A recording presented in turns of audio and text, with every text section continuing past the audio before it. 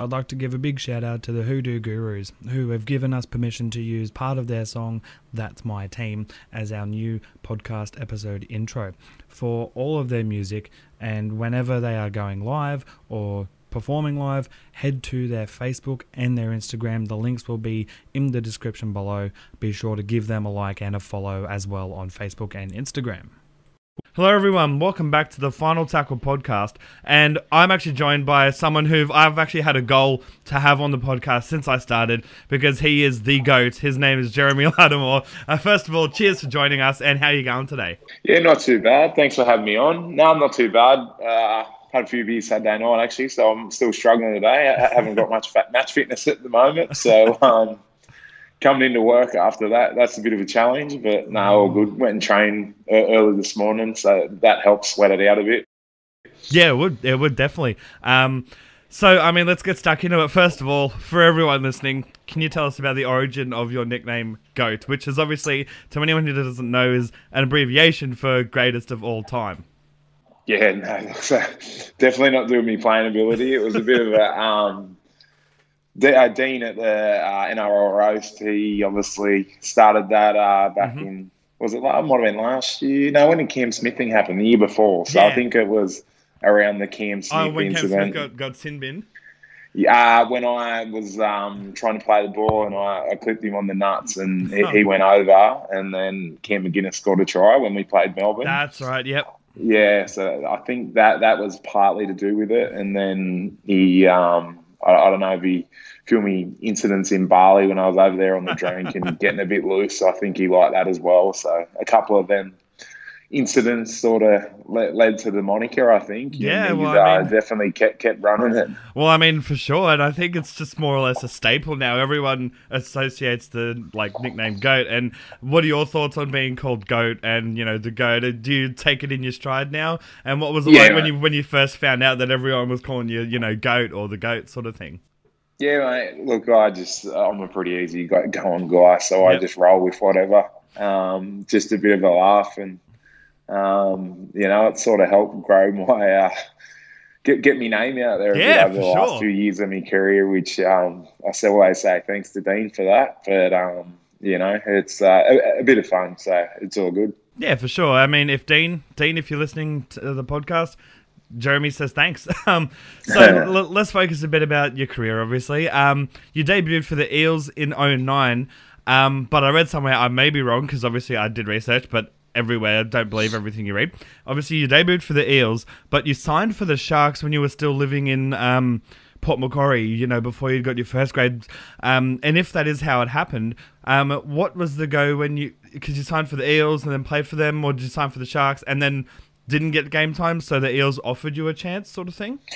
No. So when I was still a kid growing up in Port Macquarie, that's where I got signed by Cronulla Sharks. So they signed me when I was 17, because I used to go to some of the school holiday camps they had with Andrew Fox, who is from Port Macquarie as well. He used to be in their junior rep program, was signed from a young age, and he got me a start there. And I played the Jersey Flag and reserve grade there for a couple of years, and then I popped my shoulder. I had to get a shoulder echo, and Parramatta come in and offered me a 2-year deal there. So moved across there, and so I played 2 years of low grades there. Lived with Jimmy Maloney the first couple of years there, and won 2 reserve grade comps in 07 and 08. One was with Parra, and the other was with Phil.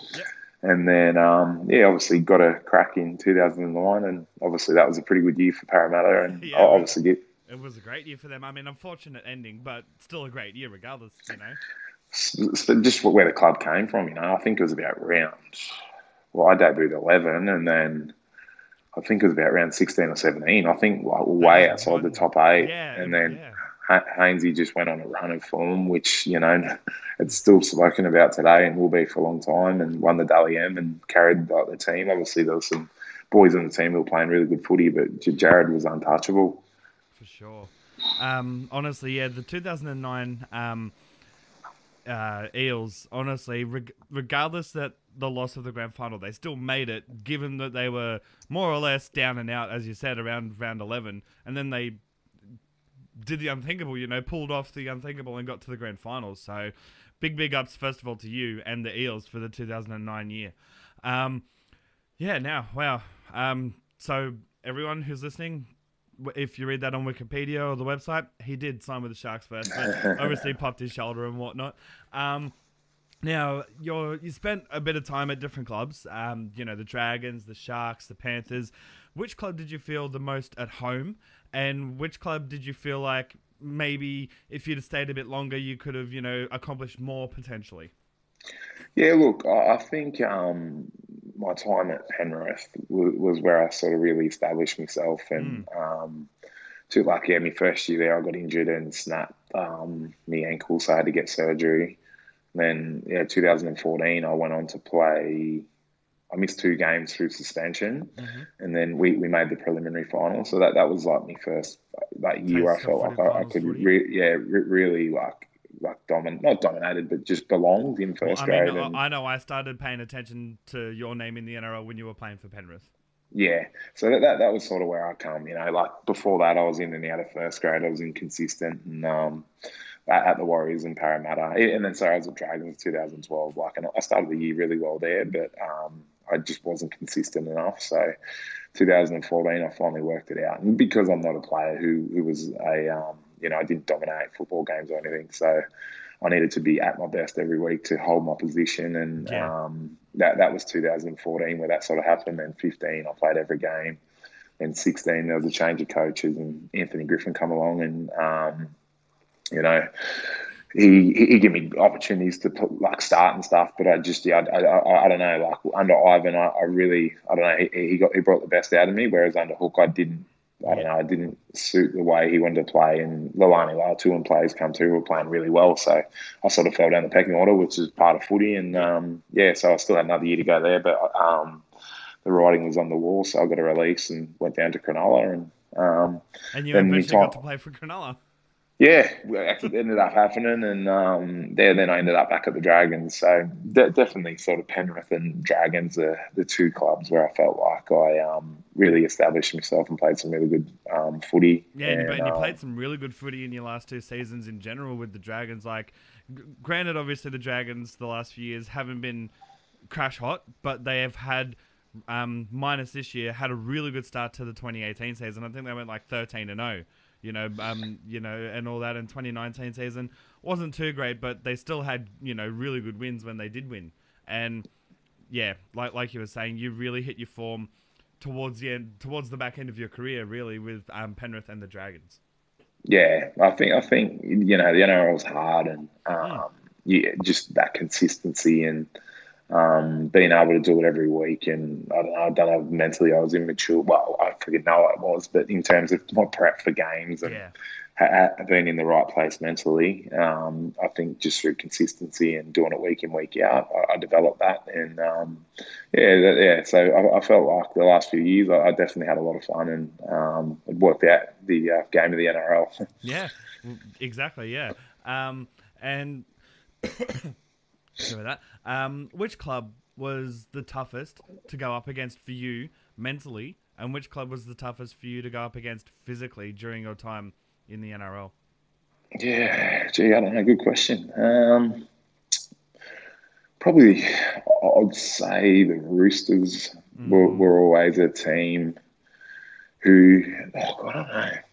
But they've obviously been high performing for the last few years, and even 2013. But they've got guys in that team who you just knew were going to be physical, and you mentally had to be up it. JWH sort of thing.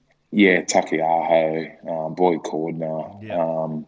But actually, like thinking about it, like mentally, I think you're up for them sort of games. And I don't know, like a team like Canberra, whenever I play Canberra, I always got bumped and bruised and be carrying injuries the next week after playing them. But yeah, Roosters, I think mentally you're physically just ready to go.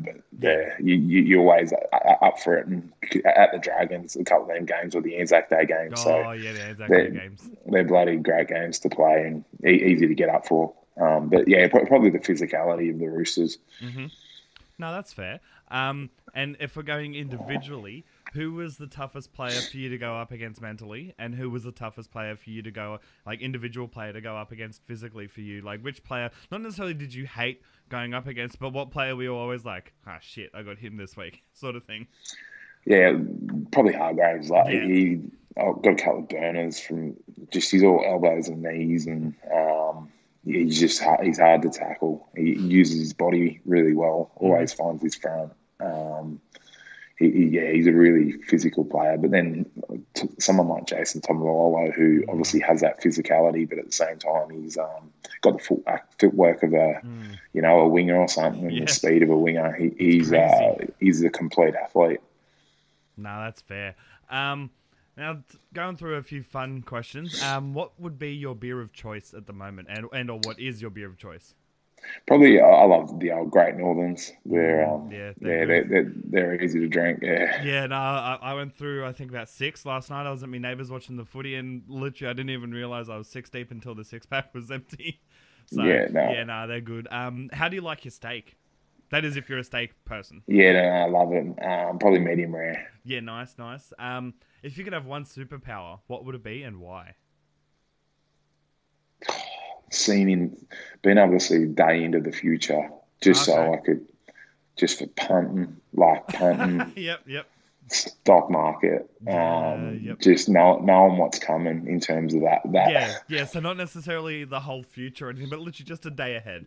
Just being able to have the ability to see a day ahead, so that you can see, you'd be set anyway. That's all you need to see. You would really. You only need to see a day ahead. Yeah. Far out. Honestly, that's the best answer. I've had, flight. I've had people say visibility, but just a day ahead. That honestly, that's so great. How are you settling into life after footy, considering obviously you're a relatively new retiree?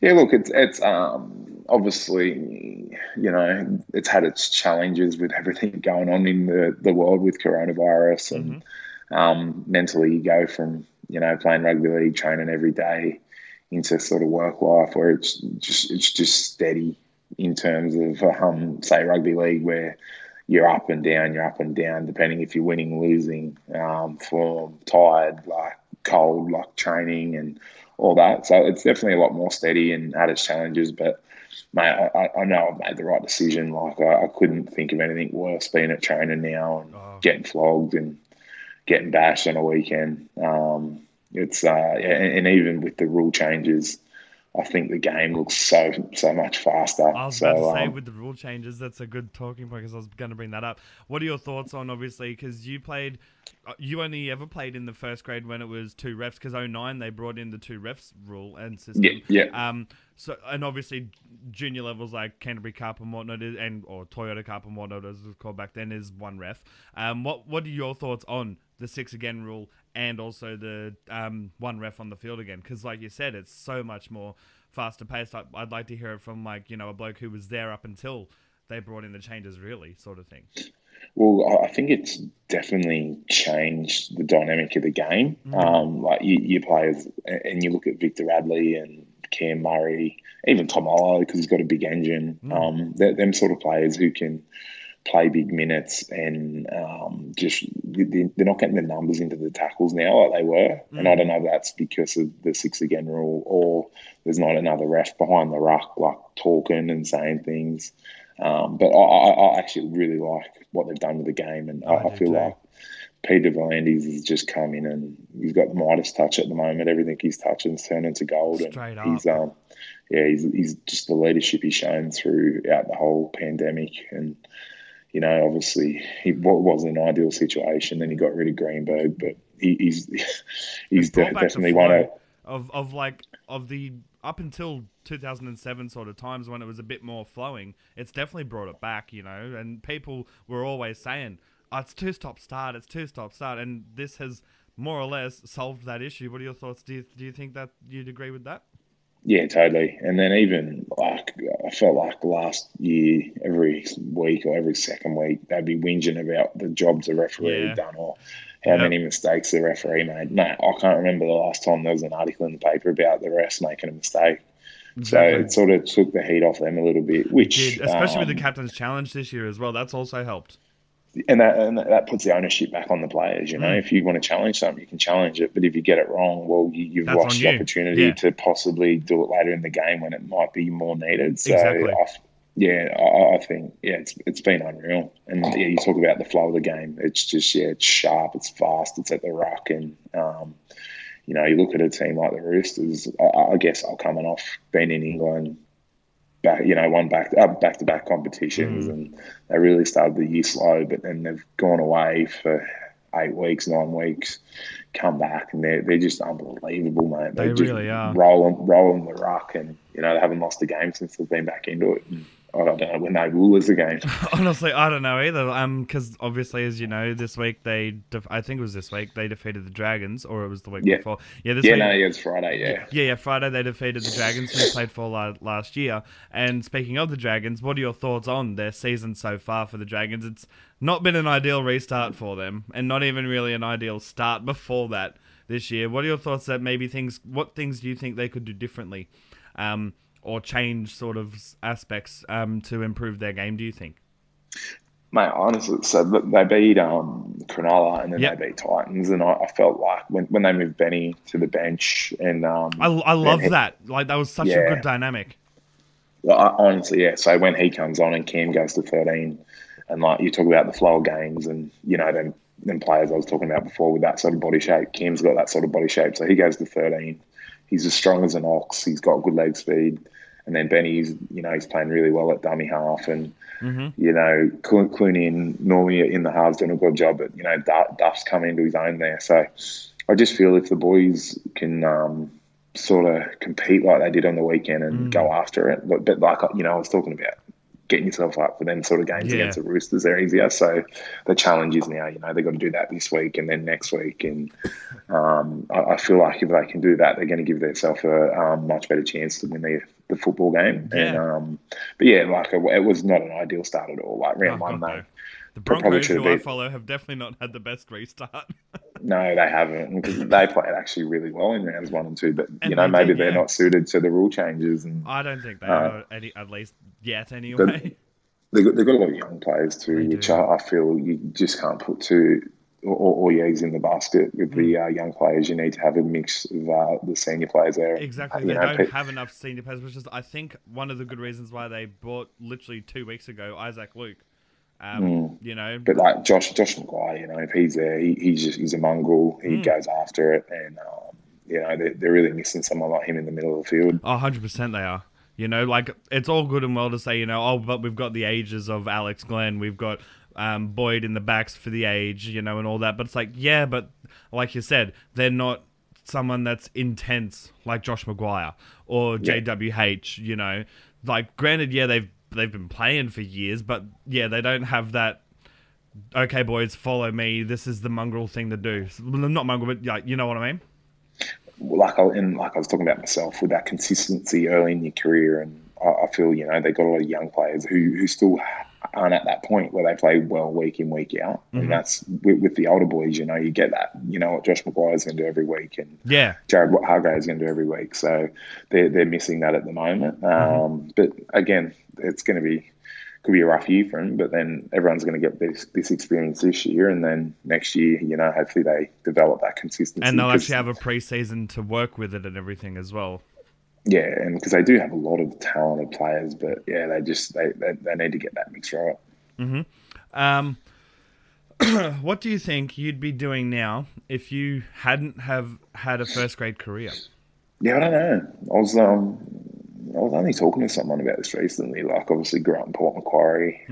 Had no idea what I wanted to do. I'd finished my HSC, and I was, I want to play footy. I wasn't handy, so I wouldn't have been doing a trade or anything. So, and uni wasn't honestly on my radar back then. So, I don't know. I did a uni degree through playing footy, and what degree did you get? I did a Bachelor of Business. Oh, nice. Yeah. So, and then obviously I'm doing mortgage broker, and I still have a job with the Dragons. Doing some stuff there with the corporate stuff, but I honestly don't know. I couldn't tell you what I would have been if I'd been in Port Macquarie. Oh, no, that's fair enough. Yeah, I never really thought about it that far in depth. Yeah, no, honestly, that's fair. It's just a question I like to ask players who've retired, and it's like, what sort of job do you reckon you would have had? Craig Gower was like, nah, was never an option to not play footy. You know, as a kid, I was always going to play rugby league. So there's some that are dead set. There was never going to be, like, there's no two ways about it. But some of them, you know, it's like, I have no idea. Honestly, that about wraps up the Gym-Wag. I'm just trying to think if there's any more questions. Well, actually, is there any advice that you'd like to give any youngsters who are, you know, aspiring to make it in the big leagues one day? Mate, the main thing for me, like, I wasn't, like I mentioned, I know I was never the most talented player, but I feel like I got the best out of my body, and that was through being persistent, working hard, making sure, you know, I was fit to play every week, by looking after my body. Obviously enjoyed a good time, but still did as much as I could to keep the body in check. So just being persistent, and that's obviously a skill which, no matter what you do in life, is going to hold you in good stead, because if you've got that mentality, oh shit, it's hard, I might give up. Like, you just got to hang in there, keep working hard, and, you know, things will work out. Whether that's, you know, in a corporate job, building, but you're a builder, or you want to be a professional sportsman. Just giving yourself an opportunity. Yeah. And find those opportunities, like, literally as soon as you, like, don't let an opportunity sort of go to waste, sort of thing. 100%. And that's even something I talk to my little boy who's 6 years old, and when we're doing stuff and he's like, oh, my legs are sore, I don't want to do it. I'm like, no, you've started it, like, you've got to finish it. Exactly, And that's something I think you can learn from a young age, or even with doing their homework. He's like, oh, I've had enough. I'm like, no, you've started it, you've got to finish it. And just having that mentality to most of your things you do in life. Yeah, and speaking of schooling and stuff, how did homeschooling go during COVID for you? Hard. Yeah. It was, I had my daughter, my daughter's 4, she was home for about a week, then she got sent back to daycare because she was just too full on, didn't want to listen to anything I was telling her to do, and just distracted me, young fella. So once she went back to school, and she sprinted out the door when it was time. So she was like, let me out too. Yeah, she'd had enough. Like, she's an active little girl, and she's she's not easily stimulated. So that she was tough. But my son was actually, he was really good. He's a bit easier to handle than her, and you know, he called me out on a few things and ended up being right as well. Oh. He's a new one. So. And how was COVID for you in general, like, regardless of the homeschooling and whatnot? Like, how was you could say, because you retired at the end of last year, you know, you're like, right, I'm getting into my routine, because it's a lot of NRL players who retire love to find a routine, and that would have been thrown out the window when COVID hit. How was that for you? Yeah, you're totally right. Yeah, so, like, obviously the initial retiring from rugby league, start to build a career, and then COVID happens, and you know, it was tough. Like, in terms of my work went really quiet, but in the same sentence to that, like, that allowed me to be able to homeschool my son, and because my wife, she has a very busy job, so she was working at home, but it allowed me to help him. She was busy though, Yeah, she was flat stick, so she was working downstairs, and I'd be upstairs and trying to look after the young fella. But mate, it was really good. Like, I trained every morning, and that, like, I still kept a bit of that routine. Obviously, a sense of normalcy sort of thing.